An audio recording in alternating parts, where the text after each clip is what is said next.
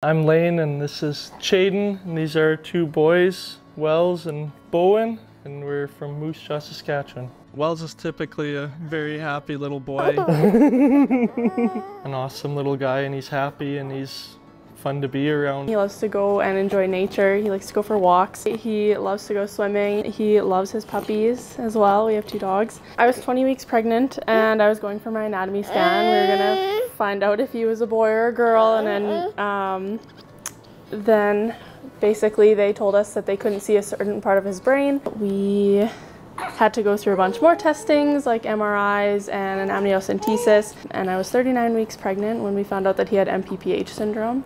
It's like a rare genetic condition. He's like 76th case is what they told us worldwide. I had found a study about his condition online, and basically it was going through screening recommendations, and one of them said just to take a look at his kidneys, just make sure everything was going okay.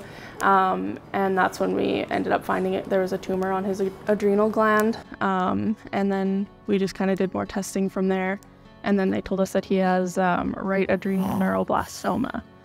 It was pretty scary.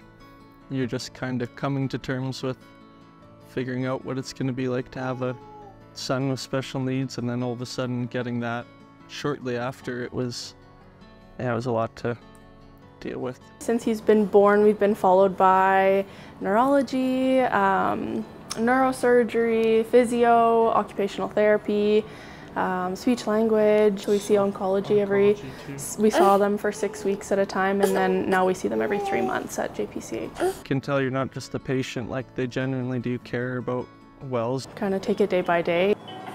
We don't know what the future holds, so just appreciating him for where he's at and loving him no matter what, and doing what we can, like within our means, to make sure that he has the best care possible, and just doing everything we can to support our little guy and make sure that he's well taken care of. This journey has been really hard, but we wouldn't have it any other way, and we love our little guy so much, and obviously this guy too, but we I don't know, we wouldn't change anything, and we're super grateful to have the Children's Hospital in the province as well, and so is he. It's definitely important to be donating to the Radiothon. Honestly, like before having kids, I didn't really understand the need for it, but I don't think anyone really does until you need it.